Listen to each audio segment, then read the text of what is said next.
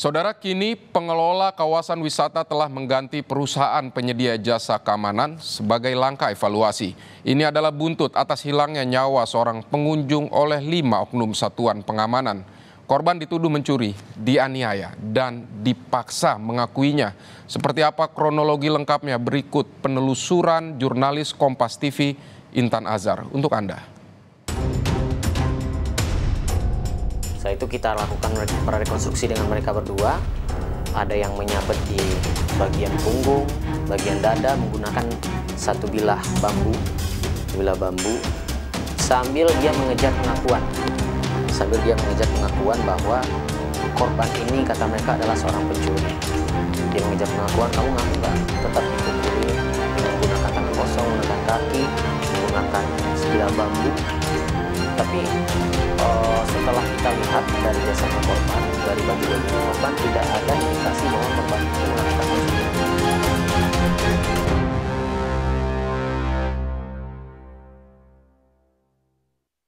Nyawa lepas di tangan petugas. Salah seorang pengunjung di lokasi wisata di Jakarta dianiaya hingga meninggal dunia oleh beberapa petugas keamanan di lokasi wisata tersebut.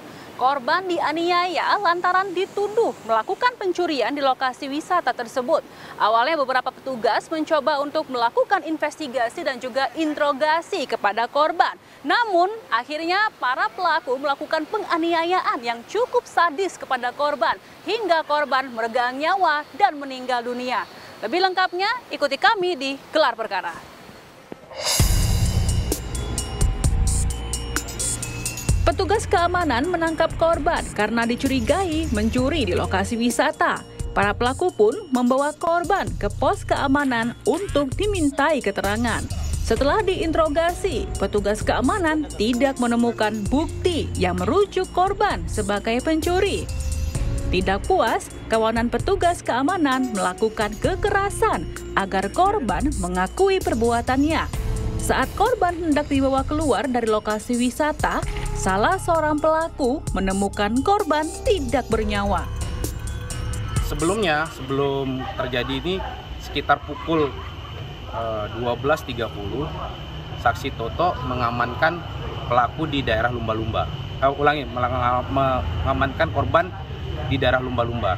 Diduga oleh saksi korban ini adalah salah satu orang yang melakukan tindak pidana di daerah Ancol. Saat diamankan, diserahkanlah kepada chief security-nya. Kemudian chief security membawa korban menggunakan kendaraan bermotor ke security Ancol. Nah, saat itu dilakukanlah interogasi awal oleh chief security kepada korban. Tidak berselang lama, datanglah pelaku P. Pelaku P ini kemudian memegang bahu korban dan menyeret ke belakang, membawa ke belakang pos security Ancol. Disitulah dilakukan interogasi lanjutan. Nah, dari interogasi tersebut terjadilah tindak pidana ini. Jadi pertama kali pelaku P ini melakukan pemukulan menggunakan tangan kosong, kemudian dilanjutkan oleh menggunakan sebuah benda yaitu potongan bambu. Tidak terbayangkan oleh pihak keluarga, terutama sang istri yang mendapat informasi dari pihak kepolisian bahwa suaminya telah meninggal dunia. Siti Mardiana, istri korban penganiayaan, mengaku menyesalkan perbuatan para pelaku yang menuduh suaminya mencuri sekaligus melakukan penganiayaan kepada suaminya. Saya ditelepon jam 1.13 sama polisi Polsek Pademangan.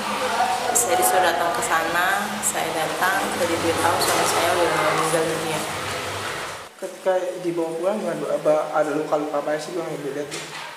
Saya diberitahu lukanya itu dari kepala sampai kaki yang saya tahu. Lukanya itu benar-benar gimana ya? Gak manusiawi lah. Yang saya tahu suami saya itu dituduh sebagai pencuri dan baru dicurigai. Pada saat itu juga setelah suami saya dikubur, satu harinya saya ke polsek, saya ketemu sama salah satu pelakunya. Saya tanyakan sama si pelaku, kamu yang gebukin suami saya? Iya, saya gebukin Hasanuddin. Sampai tewas, saya tanya, pada saat mengamankan suami saya, apakah ada barang bukti. Dia jawab kagak ada, Bu. Kasus penganiayaan ini juga diketahui oleh pihak Taman Wisata. Aryadi Eko selaku Corporate Communication PT Pembangunan Jaya Ancol juga mengecam hal ini. Dirinya menegaskan proses hukum telah diserahkan kepada pihak kepolisian. Tim gelar perkara juga mendapatkan keterangan secara tertulis darinya yang menegaskan jasa penyedia keamanan per 1 Agustus lalu telah diganti sebagai langkah evaluasi. Pihak Taman Wisata juga telah melakukan komunikasi secara langsung dengan keluarga korban. Terkait dengan insiden ini memang benar terjadi dan kami tidak membenarkan segala tindakan yang dilakukan oleh para oknum petugas yang merupakan tenaga ahli daya atau outsourcing tersebut. Saat ini kami sudah menyerahkan proses hukum kepada pihak yang berwajib. Kami telah melakukan langkah-langkah yang diperlukan, salah satunya adalah mengevaluasi semua SDM tenaga keamanan dan juga akan memperbaiki semua sistem manajemen keamanan untuk mencegah terjadinya kejadian ini di masa yang akan datang. Lebih lanjut, tim gelar perkara juga menyambangi Polsek Pademangan. Pihak kepolisian menerangkan, sebelum terungkap adanya 5 orang tersangka, salah satu pelaku menutupi peran tersangka lainnya dan mengaku kejadian ini merupakan kejadian tunggal. Setelah didalami lebih lanjut, terungkap total 5 orang melakukan penganiayaan kepada korban hingga meninggal dunia. Loh, kok lukanya banyak dan tidak mungkin dilakukan oleh 1 orang gitu. Nah, lalu kita ulangi lagi rekonstruksinya, kita lihat lagi barang-barang buktinya.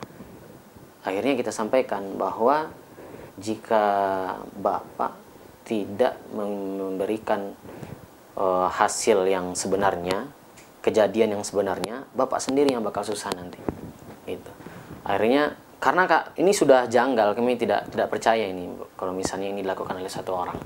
Akhirnya dia mengakui bahwa bukan hanya dia yang melakukan, dilakukan oleh beberapa orang. Menurut keterangan dia, ada beberapa orang dan di sana sudah ada dia sama 1 orang yang diduga juga sebagai seorang pelaku. Nah, kemudian kita tanyakan siapa aja orang itu. Dia masih diam. Akhirnya yang di sebelahnya kita bawa juga. Kita tanyakan juga, akhirnya dia juga ngaku memukulin. Nah, baru dapat 2 orang. Setelah itu kita lakukan rekonstruksi dengan mereka berdua. Ada yang menyabet di bagian punggung, bagian dada menggunakan 1 bilah bambu, sambil dia mengejar pengakuan. Bahwa korban ini kata mereka adalah seorang pencuri.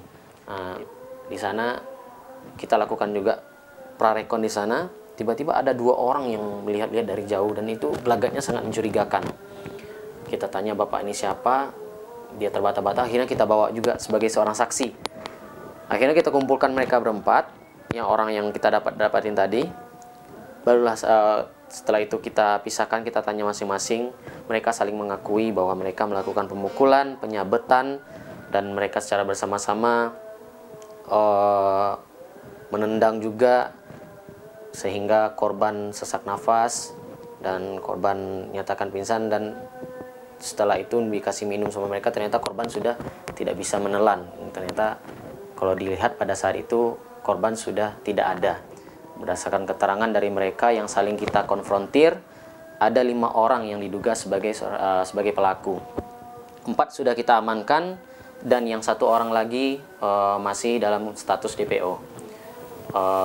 Terkait dengan keterlibatan dia, menurut keterangan yang 4 orang ini, dia juga melakukan pemukulan dan penendangan terhadap korban.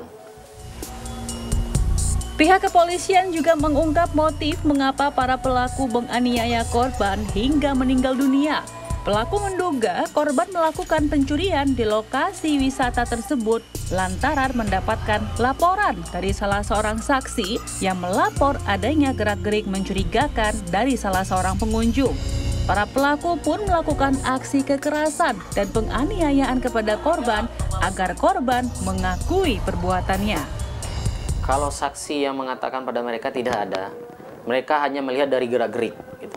Gerak-geriknya mencurigakan, dia di sekitar Ancol jalan, terus diikutin. Loh, kenapa dia naik bus yang terparkir? Hanya berdasarkan hal itu dia diamankan, dibawa ke pos, barulah datang tersangka ini melakukan menarik korban untuk dibawa ke belakang.